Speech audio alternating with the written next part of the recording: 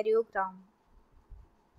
Karyotype is the complete set of chromosomes of an individual, whereas karyogram is the visual profile of stained chromosomes in a standard format.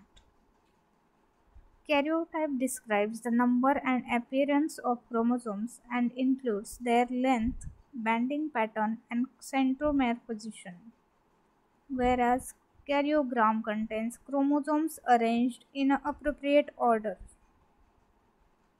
Karyotype helps to determine the chromosome complement of an organism, whereas karyogram helps to identify chromosomes aberrations.